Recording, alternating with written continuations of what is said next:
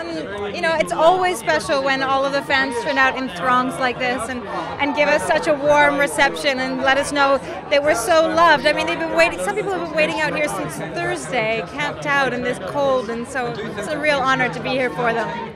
It's just non-stop. I mean, it's so action-packed. Of course, there's an incredible amount of heart in the film, and of course, Peter Jackson never forgets to keep the character storylines running. But Smaug still has to attack Lake Town, the White Council has to still figure out what to do about Sauron, and then we still have to have the Battle of the Five Armies, so there's a lot to expect in this movie.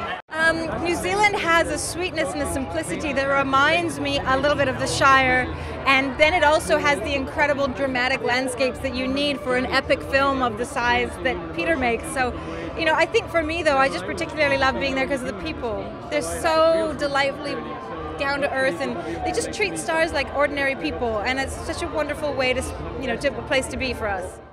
I just credit J.R.R. Tolkien for that. I mean, he created stories that were timeless. He created stories that touch people's hearts. He created stories that really resonate for the ordinary man being able to overcome extraordinary obstacles, and that's forever. You know, it's him that did that. And then Peter's honored it, of course. And Peter has, I mean, how many people can say that they would have had the courage and the creative prowess to attack such an incredible task as J.R.R. Tolkien's work? But Peter did it with grace and with passion, and I'm very proud to be a part of it.